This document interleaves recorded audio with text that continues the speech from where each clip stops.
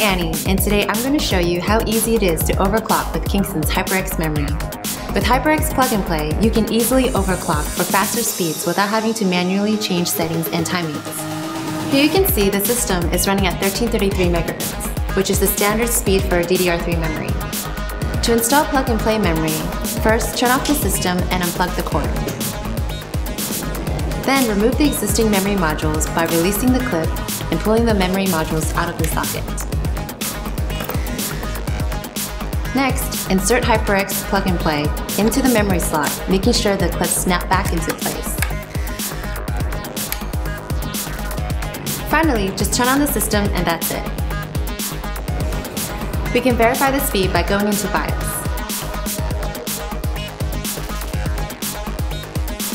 Here you can see the system is now running at a faster speed, at 1866 MHz. Now I'm going to show you how to overclock HyperX XMP memory using Intel Extreme Memory Profiles, which gives you the option to choose between two predefined speed profiles for easy overclocking right out of the box. First, install the memory as previously shown and turn on the system. Next, we need to get into the BIOS. Here you can see the system is running at 1333 MHz. To overclock the memory, we need to go to Advanced Mode. Scroll down to Advanced Mode and hit Enter. Next, we need to tab over to the AI Tweaker tab.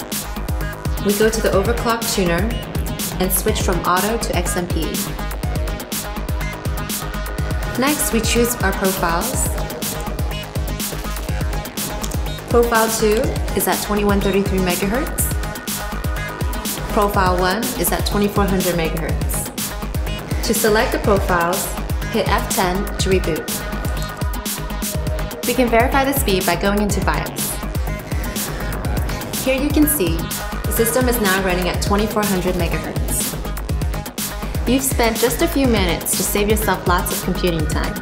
Overclocking with Kingston HyperX memory is so easy, anyone can do it. Thanks for watching.